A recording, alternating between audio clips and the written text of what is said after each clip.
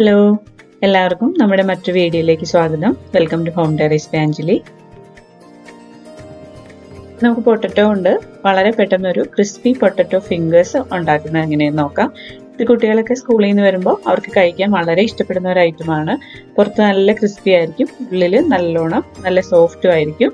അപ്പം അതിനുള്ള ഇൻഗ്രീഡിയൻസ് ഞാനിവിടെ കൊടുത്തിട്ടുണ്ട്. ഇത് ഞാനൊരു 6 മീഡിയം സൈസ് പൊട്ടറ്റോ വേവിച്ച് ഉടച്ചു വെച്ചിരിക്കുന്നതാണ്. നല്ലോണം വേവിച്ചിട്ട് ഉടച്ചു കൊടുക്കുക. അപ്പം അതൊരു ബൗളിലേക്ക് നമുക്ക് ഇട്ട് കൊടുക്കാം.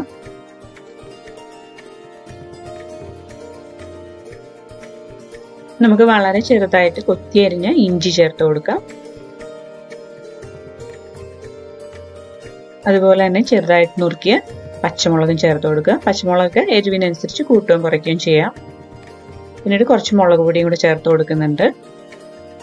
എരിവൊക്കെ നിങ്ങളുടെ ഇഷ്ടത്തിനനുസരിച്ച് കുറച്ചും കൂട്ടിയൊക്കെ കൊടുക്കുക. അതിൻ്റെ കൂടെ ഞാൻ കുറച്ച് ജീരകത്തിൻ്റെ പൊടി ചേർത്ത് കൊടുക്കുന്നുണ്ട്. 1/2 ടീസ്പൂണോളം മതിയാവും. പിന്നീട് ഇത് ഒറിഗാനോ ആണ്. ഒറിഗാനോ ഞാനിവിടെ ഒരു 1 ടീസ്പൂൺ ചേർത്ത് കൊടുത്തിട്ടുണ്ട്. അതിൻ്റെ ടേസ്റ്റ് ഇഷ്ടമാണെങ്കിൽ മാത്രം ചേർത്ത് കൊടുത്താൽ മതിയാവും. അത് ചേർത്ത് കഴിഞ്ഞാൽ ഒരു പ്രത്യേക ടേസ്റ്റാണ്. കൂടെ പെപ്പർ പൗഡർ ചേർത്ത് കൊടുത്തു. 1 ടീസ്പൂണോളം പെപ്പർ പൗഡർ ചേർത്ത് കൊടുത്തിട്ടുണ്ട്. അതിൻ്റെ കൂടെ ഗരം മസാല ചേർത്ത് കൊടുത്തു. ഇതൊക്കെ വളരെ കുറച്ച് മതിയാവും. ഒരു ടേസ്റ്റിന് മാത്രം ചേർത്ത് കൊടുക്കുക. അതിനാവശ്യമായിട്ടുള്ള ഉപ്പും കൂടെ ചേർത്ത് കൊടുക്കുക.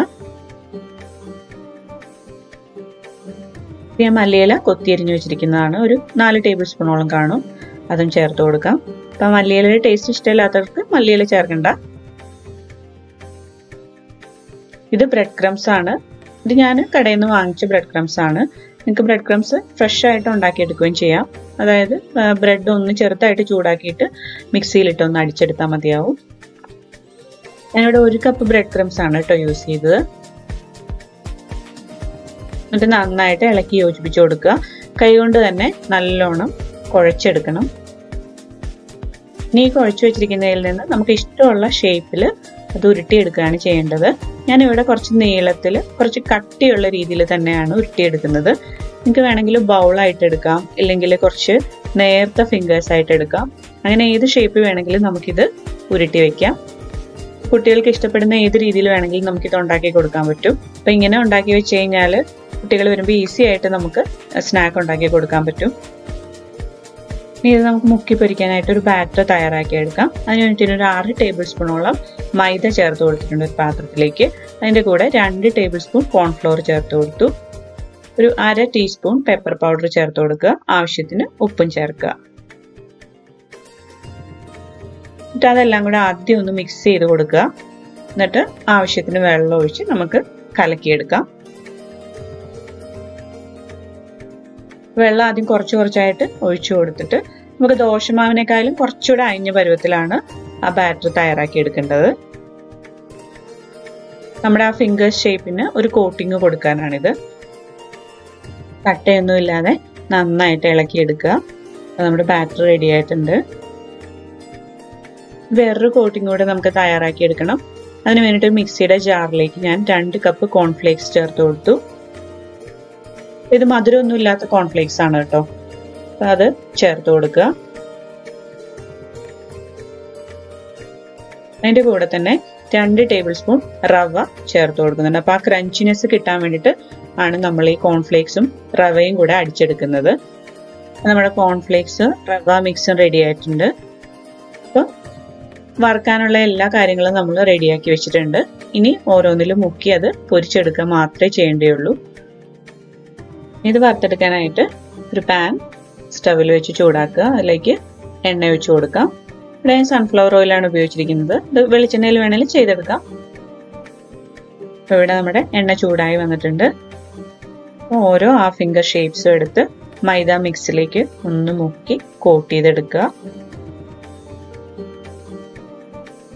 അത് കഴിഞ്ഞ് കോൺഫ്ലേക്സും റവയും കൂടെ ചേർത്ത് വെച്ചിരിക്കുന്ന അതിലേക്ക് ചേർത്ത് നന്നായിട്ട് കോട്ട് ചെയ്തെടുക്കുക. ഇതിന് വേണമെങ്കിൽ ഡബിൾ കോട്ടിങ്ങും കൊടുക്കാം. പിന്നെ ഒന്ന് മൈദയിൽ മുക്കിയിട്ട് പിന്നെയും ആ കോൺഫ്ലേക്സ് മിക്സിലിട്ട് എടുത്തിട്ട് അങ്ങനെ ചെയ്യാം. പക്ഷെ ഞാനിവിടെ ഒരു കോട്ടിങ്ങേ കൊടുത്തിട്ടുള്ളൂ. എന്നിട്ട് നമ്മൾ ആ എണ്ണയിലേക്കിട്ട് പൊരിച്ചെടുക്കാം. അപ്പോൾ ഒരു 3-4 മിനിറ്റ് മതിയാവും. അപ്പോൾ ഒരു വശം ആയി കഴിയുമ്പോൾ ഒന്ന് തിരിച്ചിട്ട് കൊടുക്കുക. അത് കഴിഞ്ഞ് മറ്റേ വശവും കൂടെ ഒരു ബ്രൗൺ കളർ ആവുമ്പോൾ നമുക്ക് വറുത്ത് മാറ്റി വയ്ക്കാം.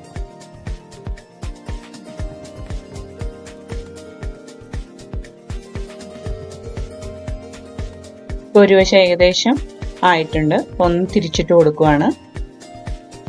ഒരു ചെറിയ ബ്രൗൺ ഷെയ്ഡ് ആവുമ്പോഴേക്കും നമുക്ക് മനസ്സിലാവും. ഇപ്പൊ കണ്ടോ, നിങ്ങൾക്ക് കണ്ടാൽ തന്നെ അറിയാം ഇതിന്റെ പുറമെ നല്ല ക്രിസ്പി ആയിട്ടാണ് ഇരിക്കുന്നത്. ഇപ്പൊ മറ്റേ വശം നന്നായിട്ട് കുക്കായി. ഞാനിത് എണ്ണയിൽ നിന്ന് മാറ്റാൻ പോവാണ്. ഇപ്പൊ ക്രിസ്പി ആയിട്ട് ക്രഞ്ചി ആയിട്ടുള്ള പൊട്ടറ്റോ ഫിംഗേഴ്സ് റെഡി ആയിട്ടുണ്ട്. ഇത് വളരെ ഈസി ആയിട്ട് പെട്ടെന്ന് ഉണ്ടാക്കിയെടുക്കാൻ പറ്റുന്ന ഒരു സ്നാക്കാണ്. ഗസ്റ്റൊക്കെ വരുമ്പോഴും അല്ലെങ്കിൽ പാർട്ടികളിലും ഒക്കെ വളരെ പെട്ടെന്ന് നമുക്ക് തയ്യാറാക്കി എടുക്കാം. അപ്പം എല്ലാവരും തീർച്ചയായിട്ടും ഒന്ന് ട്രൈ ചെയ്ത് നോക്കുക. ചാനൽ ഇഷ്ടമായാൽ സബ്സ്ക്രൈബ് ചെയ്യാൻ മറന്നു പോകരുത്. കൂടെയുള്ള ബെൽ ബട്ടൺ കൂടെ പ്രസ് ചെയ്ത് ഓൾ എന്നുള്ള ഓപ്ഷൻ കൊടുക്കുക. Thank you so much for your support. അപ്പോൾ വീഡിയോസൊക്കെ ഇഷ്ടമായാൽ കമൻറ്റ് ചെയ്യാനും മറന്നു പോകരുത്. കണ്ടോ, നല്ല സോഫ്റ്റ് ആണ്. അതിൻ്റെ അകത്തൊക്കെ നല്ല ടേസ്റ്റിയാണ്. എല്ലാവരും ഉണ്ടാക്കി നോക്കണം. Thank you for watching.